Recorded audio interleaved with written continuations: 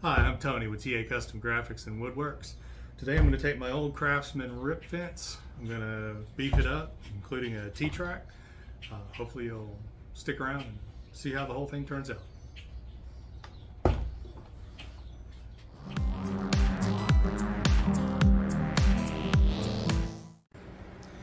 So today I want to take my almost antique, it even still says Sears and Roebuck on this model Craftsman table saw, 10-inch, 3-amp saw here. I want to upgrade my rip fence. I did a minor upgrade earlier this summer, and that's what I came up with. It does a good job, but after watching several other upgraded rip fences on YouTube, I think I'm going to, first of all, I'm going to extend the length of the fence. I'm going to extend the width of the fence. That's the plan for today. Let me get our materials and we'll get started. Alright, so the length of the strips that I'm going to make are, I'm going to make each one 26 inches. This is 28. I may just leave it at 28. I'm going to cut it, the height of these strips at 6 inches.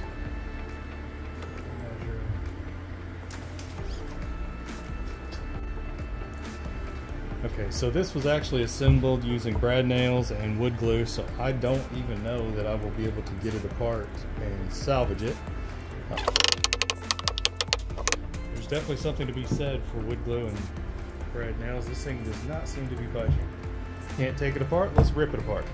The plan here is simply to run this mid-grade fence, rip off this little lip right here, and then the next stage will be to, we'll see.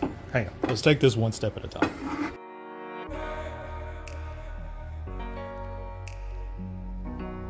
That worked pretty well. Got a little bit of burning here, but I'll sand that, take that off.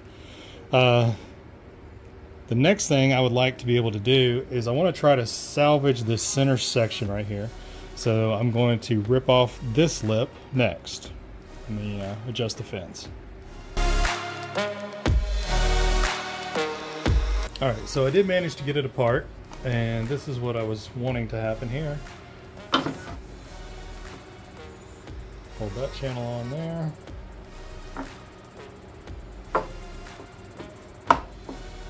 Need a little more sanding there to align that piece. Making baby steps of getting this thing together. Alright, got a spacer here. This is just pre-drilled to fit over these two screw caps. Got one more spacer. Outside panel. Inside panel. Okay. We'll start the glue up process. We'll work from the inside to the outside. First step.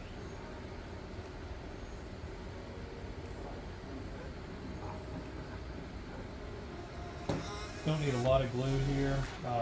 Basically what I'm going to do is just enough to hold it in place. I probably need more than this, but I'm going to shoot a couple brad nails into it as well.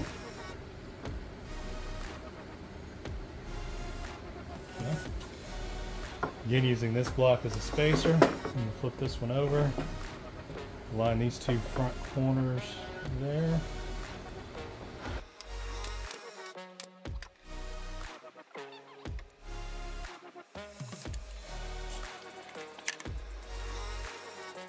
Basically, I made that pencil line. I want to keep the glue below that line.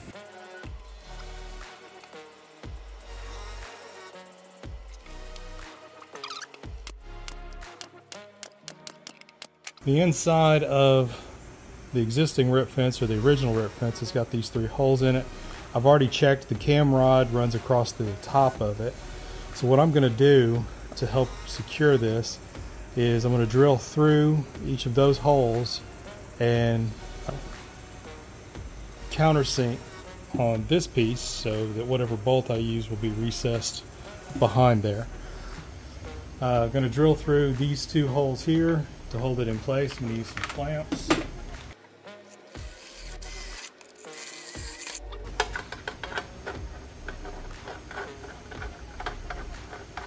fish for the hole on the bottom there is what I'm doing. Okay.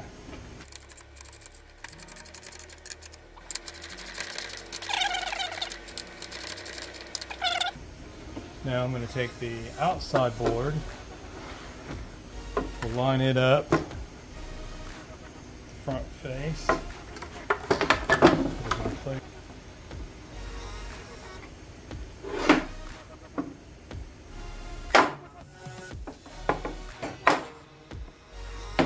Over there, there, and right there.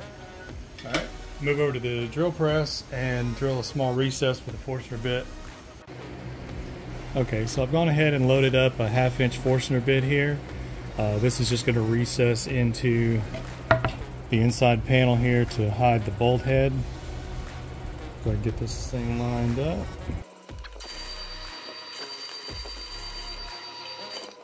Now I'll run a line of glue down the inside of the center spacer here, brad nail that across, and then for the additional support I'm going to cut a strip lastly to fit it down the length and glue and brad nail that in.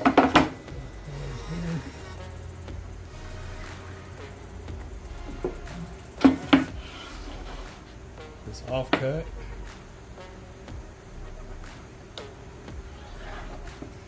We'll put our glue in that seam.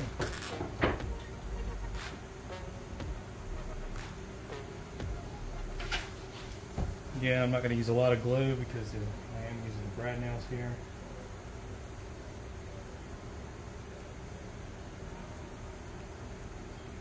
Okay.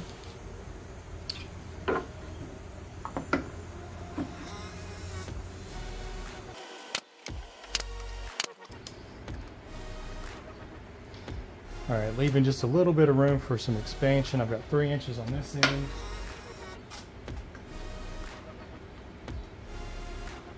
Looking good. 3 inches on both ends.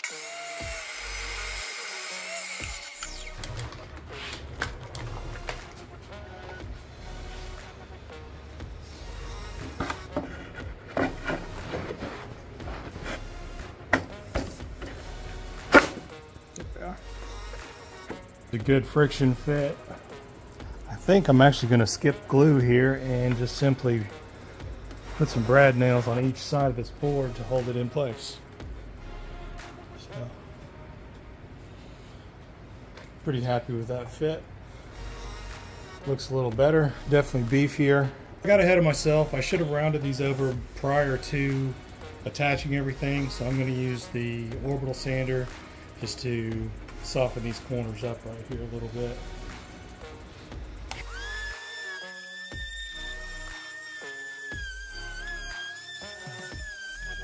Last thing I'm going to do is flip it off, wipe it down, and then apply a pretty healthy coat of paste wax. Actually, I think I'll sand this too real quick, and then give it a healthy coat of paste wax, and then wax on, the surface here. Wax off.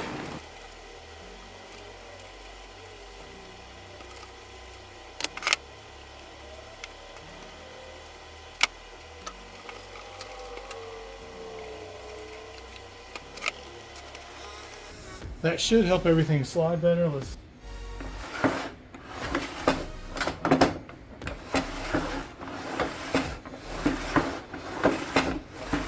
Well, definitely not a saw stop. It will work for me for the time being. Maybe I can make it up to the big boy leagues one of these days. Anyway, I hope you like this video. I'd appreciate it if you'd like and subscribe. Try to get content out about every other week if I can. And hope to see you back soon. Thank you. Have a great day. So in my haste to assemble the fence here, I neglected to route dado in a channel to put in my T-track. So I'm going to have to route it in. I can't do it on the table, router table, because of this lip here. I've already secured this panel, and so I can't route it along. So I'm going to have to use my trim router and route that in. Now, that's fine on this end. I can create a guide to run it along. You can clamp this in with no problem, but there's nowhere to clamp down here. So I'm going to use the blue tape and CA glue method. So let me go ahead and get this set up here.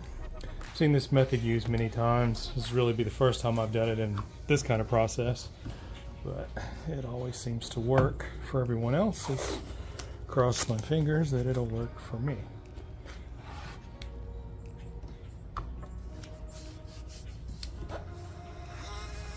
Spray a little CA glue on this side.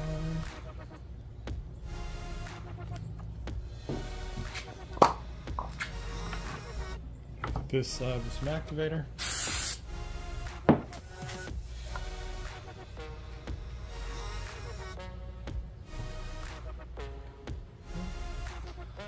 Put a little pressure on there for about 5 seconds.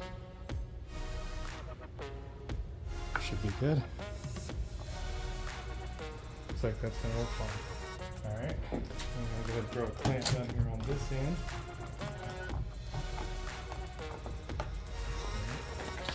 This is going to be the T-channel that will go on here. This channel's from Rockler. It is going to be a little bit short. I do believe I've got some cutoffs I can probably fill in that extra space with. 3/4 inch width, 1/2 inch depth. I've already gone ahead and set up my trim router for those dimensions. Let me go ahead and run this across there and we'll get that channel cut.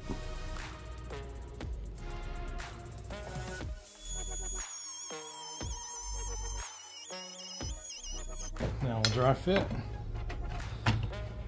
It's a good snug fit. Really, I probably don't need anything down here simply because the actual fence is this long. This is the overhang extension. This area to approximately here to here is the area I want to take care of. So let me get the screws. I'll go ahead and get that attached in there. Alright, so after doing a quick check, I did realize that those are going to punch, these screws would punch through on the back side. So I took these over to the grinder and just ground the tips off after pre-drilling the holes. Go ahead and get T-track is anchored in place. You take it back over here to the table saw and I'll show you why I use this T-track. Alright, so basically I just like to use T-track. Don't know that this will have a whole lot of reasons to be used. The one I can think of that I've used most frequently was because I had a piece that I was cross-cutting and it got bound against the fence and basically put a lot of pressure on the blade and caused kickback. So you could use this piece, T-track, put your spacer block in here. Okay. Anchor your fence down. This one's not necessary there. Okay. So slide it over, slide your piece right up to that stop. And then just to help prevent, instead of this board riding against the fence, being tight against the blade to possibly cause the kickback, you're going to rest against the spacer block that you have anchored in using your T-track.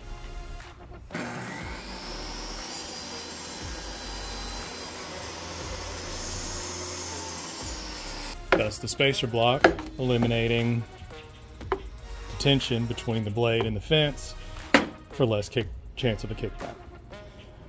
I'm sure there's other reasons. If you can think of them, I'd love to hear them down in the comments. Again, I like using T-tracks. It may just be me. It may be on here and I may never use it, but at least if I do need to use it, it's there.